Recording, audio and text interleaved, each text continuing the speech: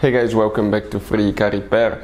Thank you guys for watching and subscribing to the channel. Today will be super helpful video to any of you guys having a Toyota Camry. We're talking about this generation here from year 2012 to year 2014. If you guys have one of those and if you have a problem where the car does not lock or unlock, stay with us. We'll explain which fuse relay you need to check for the central locking, where you can buy cheap fuses and relays, that way you do not waste your money, and why it's important to test fuses and relays. All that guys will be covered absolutely free for your convenience. Make sure you stay until the end. So before we start, let us tell you a little bit about us guys. We'll be making a video for every single fuse, every single relay in that generation Toyota Camry and every car we get at the garage. Why we do that? Because many of you will need that information sooner or later. Let's say you need a fuel pump guys, fuse, or you need a steering angle sensor. Those will not be labeled correctly. You will have abbreviations that might say something like FI.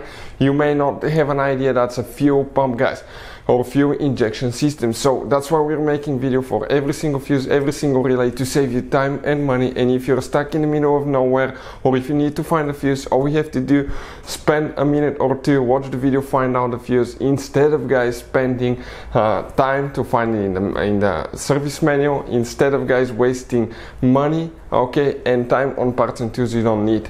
Another thing guys, every single car we get here at the garage, we try to make at least 200 to 300 free repair videos. Those are our main YouTube channels. We have more than 1.2 million subscribers guys, and we have more than 10,000 free repair videos that can save you thousands of dollars in free repairs. Another thing, let us show you something quick. You have guys some special fuses and relays. We're going to put a link in the description of the video below where you can get fuses, relays at a good price, quick shipping, that way you don't waste your money. You have those multi-block fuses, we'll put the link for them as well, for different fuses, for different relays, okay? All kinds of fuses and relays. If you need to buy some and not to waste your money, we'll put the link in the description of the video below where you can get them from. Check it out. So let's start on it now. So now guys, let's explain about the central locking fuse relays. So if you have a problem where the Toyota Camry does not lock, we will explain that in this video today, or it doesn't unlock. You have two different fuse boxes. We'll be working in both of them today. We'll start with the fuse box that's on the inside, and if you come to the driver's side here, look above the pedals under the dash, all the way in the corner on the left side, you will see one white cover. Open it and you'll see a fuse box layout that will look just like this one here. Before we guys continue, let's explain quickly why it's important to test fuses and relays.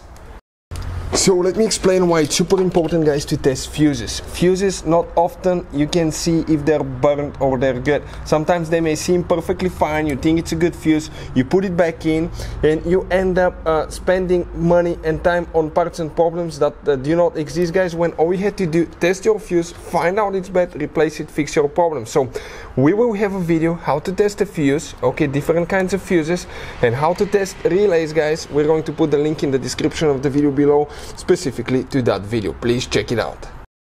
Here guys, we'll need to check one fuse guys, specifically for the central locking. If you come in that row of fuses, you have fuse number 25, 6, 7, 8, 9. Fuse number 29, that 20M fuse is the one that you will need to check. Now about the central locking relay guys, now there is very limited information, but if you open the hood guys, that's your engine, car battery, that's the fuse box here, open that cover, you will see that fuse box layout here.